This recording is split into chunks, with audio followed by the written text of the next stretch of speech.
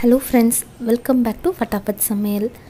இன்றைக்கி நம்ம சேனலில் ரெசிபி வீடியோலாம் எதுவுமே இல்லை. ஊரில் இருக்க எங்கள் வீட்டுக்கு பின்னாடி இருக்கிற தோட்டத்தில் நிறைய செடிகள் இருக்கும். முக்கியமாக அதில் நிறைய மூலிகை செடிகள்லாம் இருக்கும்.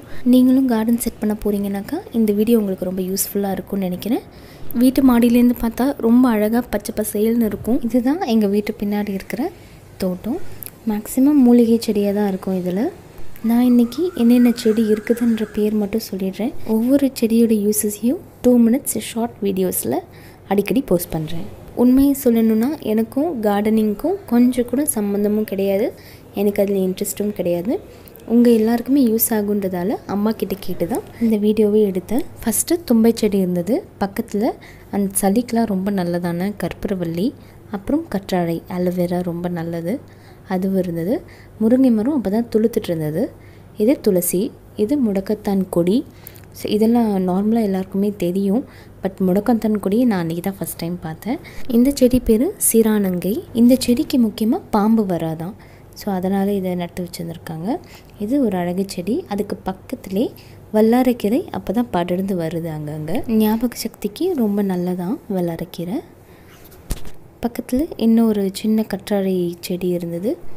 இதுக்கப்புறம் இருக்கிற 4 செடியுமே மல்லிகைப்பூ வெரைட்டிஸை சேர்ந்தது. அரும்பு மல்லி, ஜாதி மல்லி, குண்டு மல்லி அப்படின்னு சொல்லிட்டு 4 வெரைட்டிஸ் இருந்தது. இதுவும் ஒரு வகையான மல்லிகை செடி தான். அதுக்கு பக்கத்தில் கொய்யா மரம் வச்சுருந்தோம். கொய்யா இலைகளை பல்லு வலிக்கி சாப்பிடுவாங்க. இதுக்கு பக்கத்தில் வேப்ப மரம் இருந்தது, நல்ல பெருசாக. இந்த செடி பண்டான் லீஃப், தமிழில் ரம்ப இலைன்னு சொல்லுவாங்க. ரொம்ப வாசனையாக இருக்கும். புலாவ் ரைஸுக்கெல்லாம் போட்டாக்கா எனக்கு ரொம்ப பிடிச்ச செடி இது. பக்கத்தில் கருவேப்பிலை மரம் நல்லா பெருசாக நீட்டாக வளர்ந்துருந்தது. கொஞ்சம் பிளர்ராக ஆகிடுச்சு கேமரா வெயிலால்.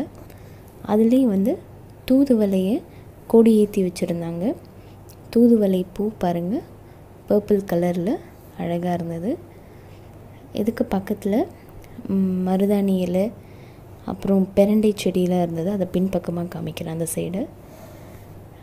இது மருதாணி செடி, நல்லா சூப்பராக சிவக்கும் மருதாணி இலைகள். அதுக்கு பக்கத்தில் முருங்கை மரம் நல்லா பெருசாக வளர்ந்துருந்தது. நல்ல சீசன் இப்போ முருங்கைக்காய். அதுக்கு பக்கத்தில் ஒரு பூச்செடி இருந்தது. இந்த பூ ரொம்ப வாசனையாக இருந்தது. அதுக்கு பேர் என்னன்னு சரியாக தெரியல. பக்கத்தில் கருவேப்பிலை மரத்தில் முடக்கத்தான் கொடி, அங்கே ஃபஸ்ட்டு பார்த்தோன்னா அது கொஞ்சம் காஞ்ச மாதிரி இருந்தது. இந்த முடக்கத்தான் காய் அதில் இருக்கிறது, அந்த கொடி அழகாக மேலே ஏறி இருந்தது. அதுதான் முடக்கத்தான் கொடி. இந்த செடிக்கு பேர் கல்யாண முருங்கை இலை, முள் முருங்கை இலைன்னு கூட சொல்லுவாங்க. இதில் தோசைலாம் சுட்டு சாப்பிடுவாங்க. ரொம்ப ஒரு ஹெல்த் பெனிஃபிட்டான ஒரு செடி. அது குட்டியாக தென்னங்கன்று இப்போ தான் வச்சுருக்காங்க. இது நச்சுக்கொட்டை கீரை. இது முருங்கைக்கீரை கூட சேர்த்து சமைப்பாங்க. நிறைய ரெசிபீஸ் இருக்குது, நிறைய ஹெல்த் பெனிஃபிட்டும் இருக்குது இதில். இது பக்கத்தில் இருக்கிறது எல்லாமே மல்லிகைப்பூ வெரைட்டிஸ். இது அடுக்கு மல்லி, அது மாதிரி நிறைய வெரைட்டிஸ் இருக்குது. இது மாதுளை செடி. இது நம்ம விதைக்கணும்னு அவசியமே கிடையாது, ஆட்டோமேட்டிக்காகவே வளர ஆரம்பிச்சிடும். அதில் அப்போ தான் பூ வந்திருந்தது. இது பக்கத்தில் இருக்கிறது எல்லாமே அழகு செடிகள் தான். அதுக்கு பக்கத்தில் இருக்கிறது நொச்சி செடி. நொச்சி இலைகள் சளி பிடிக்கிறப்போ ஆவி பிடிக்கிறதுக்கு ரொம்ப ஹெல்ப்ஃபுல்லாக இருக்கும். அந்த செடிக்கு கொசு வராது, இந்த இலைகளுக்காக கொசு வராதுன்னு சொல்லுவாங்க. அதுக்கு பக்கத்தில் மருதாணி செடி. இலை மருதாணி அடிக்கடி அரைச்சி கையில் வச்சாக்கா உடம்பு குளிர்ச்சியாக இருக்கும். இது பிரண்டை செடி.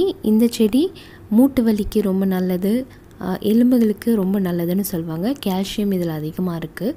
இதில் துவையல்லாம் செய்வாங்க. அந்த மேலே இருக்கிற அந்த தோல் எடுத்துகிட்டு துவையல் செய்வாங்க. ஆனால் டேஸ்ட் கொஞ்சம் கம்மியாக தான் இருக்கும். இந்த செடி கருநொச்சி, வாத நீருக்கு ரொம்ப நல்லதுன்னு சொல்லுவாங்க.